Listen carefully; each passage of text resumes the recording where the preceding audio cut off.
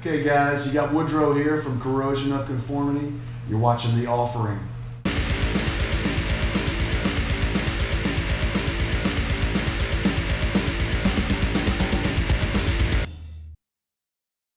Okay, so you've been on the road a while on this tour. Yeah, we have. This time as headliners, how does it feel to be back? I guess we got started back last December. And so we were out forever, doing with Zach Wilde and all those guys. Yeah. And then we boogied over to Europe and did a few things. And so this really is like our first time getting to do a real headline set, in the States. So it's been fun, man. We've been out for about a month or so it's going good. Enjoying so it. Many shows sold out, including tonight. Yeah. I mean, that's awesome. It's not like it's giant venues or whatever, but it's nice that people are coming. Did you expect that when you started this tour? You never know what to expect, but I mean, it's a strong package. So whenever you can sell out gigs, it's nice, man. It's fun. Yeah. And since the release of No Cross, No Crown, you were saying, you've been on the road so much. Now, do you have a favorite song to play live from this album?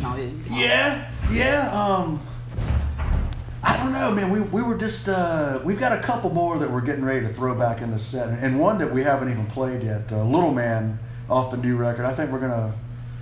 We were doing it at Soundcheck just now, so maybe we'll try to bust that out during a set. But Wolf Named Crow from the new record is one of my favorites. Yeah, and we've been doing bringing some old ones back into the set recently. One from In the Arms of God called It Is That Way, and I love playing that one. It's kind of got this heavy sludge kind of groove to it. So that one's a particular favorite of mine to play live. There are so many good songs. It must be hard to put together a set. It's hard to choose a set. Yeah, I mean, you get 10, 11, 12 records or whatever it is. Yeah. It's hard to pick and choose which ones you want to do. So we've been switching up, So now that a year passed by since the release of No Cross, No Crown, how do you feel about this album? I think it's great. I mean, it's done very well for us so far. Fans seem to enjoy it. And we're traveling all the way through the end of this year. We're going to end up doing a few more things. I guess we're going to do that Psycho Vegas at the end of the summer, and of course go back to Europe. And then we've got that old Mustaine and crew has invited us out on his inaugural mega boat or mega cruise or whatever it is. And we haven't done one of those since we did the last motorboat, so that's going to be a blast. But yeah, we're staying out all year. We're going to support the record, So you still love it like the first time you listen to it? I don't ever listen to it unless I got to learn a song, really? I mean, I got to play some of them live. But, sometimes if you're talking about listening to your own records, every once in a while, you go back and you pull out a record you haven't thought about in a few years, put it on and go, oh yeah, I remember that song. Yeah, we should throw that one back in the set, Sometimes we'll listen to it to decide, before a tour, what songs we think we might want to play, and stuff. So sometimes it's fun to revisit those old records, but I don't ever sit around and listen to my own music, So. What was the most fun part of writing this album?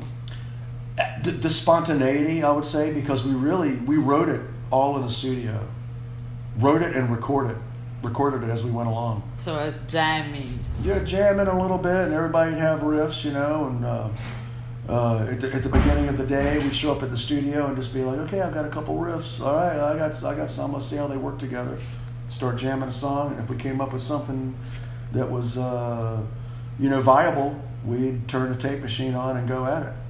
And hopefully by the end of the day, we'd have something on tape and come back the next day and finish it up, and that's how we created the record.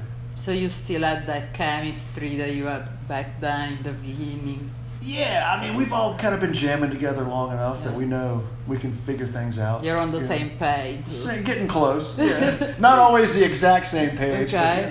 but one or two pages away, like close.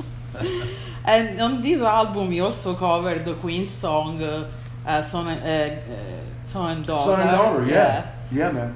Which you did before the movie came out, so you're way ahead of your time. Right? Yeah, we had no idea the movie was coming out. Nobody knew. Yeah.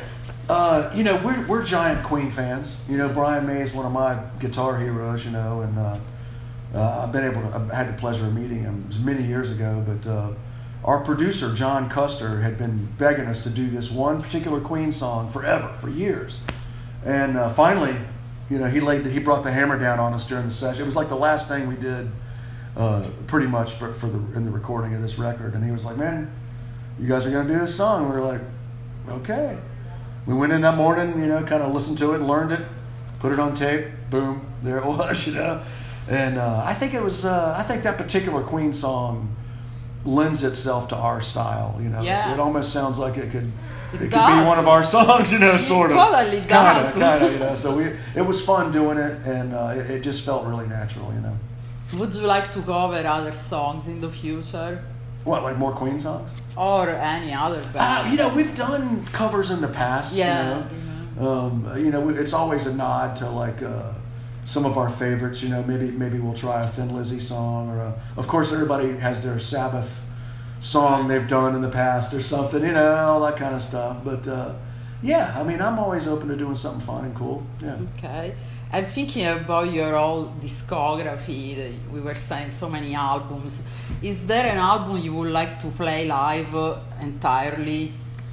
Well, that's a good question. We're considering, you know, this year is actually the 25th anniversary of Deliverance. You know, everybody likes that record. There's a lot of good songs on it and stuff. So we might. I don't know about the entire record, but we're gonna do some shows where we're gonna do more off that record than we might normally do. But it would be kind of hard to pull off some of our albums in the entire, because there's like these acoustic bits and little middle pieces, you know, that might be hard to pull off live, things we've never done. But you know, I'm always up for a challenge. We'll see what happens. So now that it's the 25th anniversary of Deliverance, how you feel about that album? Is it really special for you? It was. I mean, it was. We spent a lot of time making that record, you know, and it was our first record really for that major label, you know, Columbia or whatever.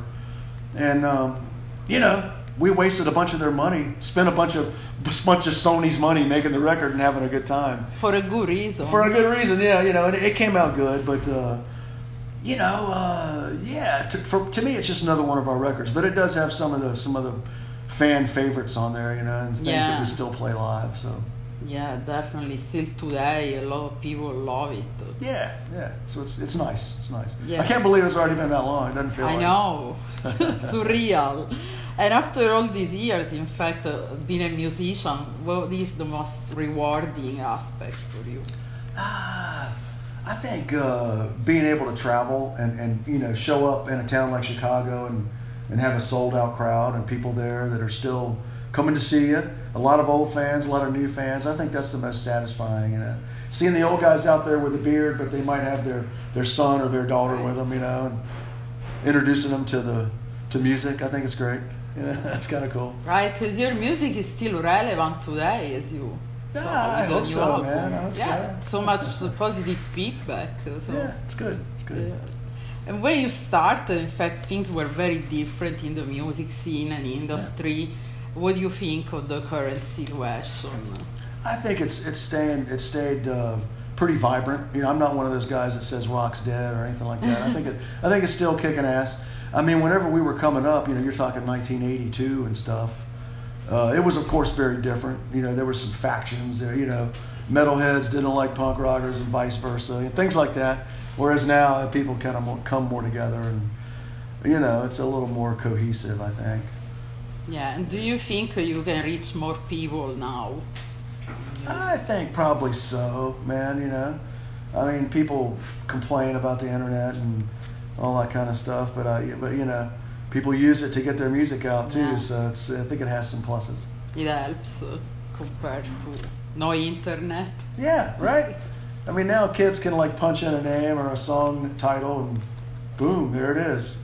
Whether it's on YouTube or wherever the hell else it is, you know, it's kind of they have instant access, which is sort of weird, but I don't know. It seems to be working all right. And when you started, did you expect that you would be still making music after over 30 years? Nah, I wasn't thinking like that. I was a kid. You know, just doing we were just doing what we do. You know, we weren't thinking, 40 years from now we'll still be whatever. But I am happy to still be doing it. You know, but I never would have thought that back then. No. When you think about the future of Corrosion of Conformity, what would you like to achieve that you didn't do yet? Man, I mean, we've done a lot. I'd like to just be able to continue doing pretty much what we're doing now. You know, I would be happy with that. You know, I'm not, I mean, we've done a lot, we've seen a lot, and traveled with, practically every band. But just to continue on this path would be pretty sweet. And speaking about continuing, did you discuss already about a new album? A little bit, but it's going to be a ways off because Right. like I said, we've got the rest of this year, 2019, still going.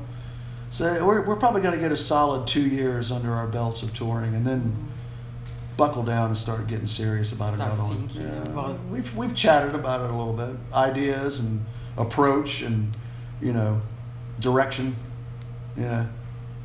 So we'll see what happens. But you're gonna do another album for sure at this point. Yeah, right? I'm sure we will. Yeah. Why not? Why not? Yeah, as long as we're having fun, which we are, so it's cool. Most important thing. It is always. Well, thank you for your time. Thank you. And enjoy the rest of the tour. Yeah, There are absolutely. something like 10 days more. No, we got we got about 3 weeks left. 3 weeks? Yeah, Wow. something like that. I think. Well, yeah, I think so. Okay, cool. 2.5. I don't know what it is. A while. Then we'll see you next time because I'm sure you'll be back. Yeah, it's Okay. always a pleasure. Yeah, Thank we'll do this again. We'll chat. Yeah, again, right? sure. Absolutely. Thank you. All right, thank you.